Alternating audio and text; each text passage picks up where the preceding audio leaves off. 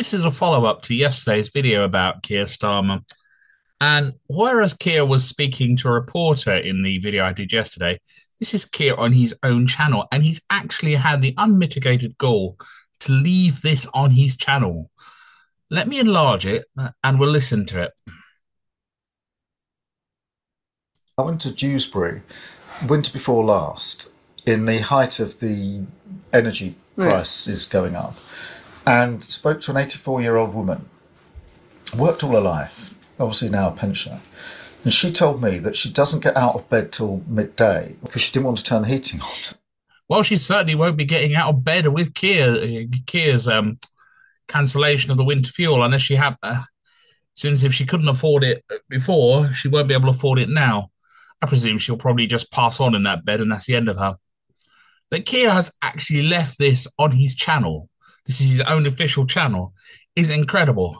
It's absolutely ridiculous that Keir Starmer has this 1 minute and 11-second clip. But let's keep going.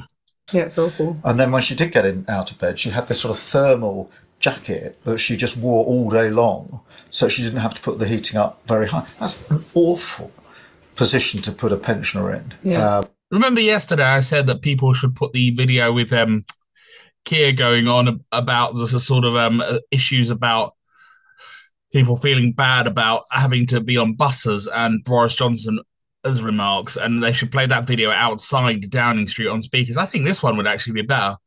I think this on a giant bank of towering speakers, something like a giant backline from the world's loudest rock band, just blasting it out, with especially that line about an 84-year-old woman in bed. Just repeat that, just clip and sample it. And there are just too many of those stories. Another pensioner, it was actually, we had a group of them in Dewsbury, was describing to me, going around the supermarket. There'll be a lot less of them in Dewsbury, I suspect, in around a year's time. Okay. And picking something up and looking at the price and then putting it back on the shelf. Yeah. And now you could say, okay, that's not the biggest thing in the world. Well, they won't have to pick it up next year because, of course, many of them will be in a coffin, basically.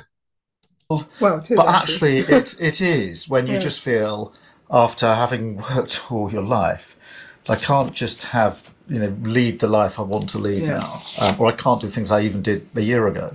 That's the sense of insecurity, I think, that eats away at people. Change to what?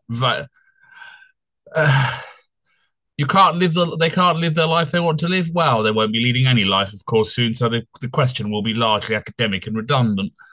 But I'm amazed that Keir Starmer has the guts to actually leave that on his channel and hasn't realised that somebody like myself will come along and use it to showcase just how ludicrous the man sounds. That's a couple of months ago. It's no more than 3 or 4 months ago, and now and he's left that up there.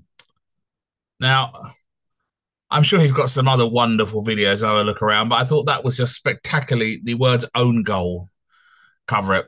A few other ruder words do as well, but I'll try and avoid them.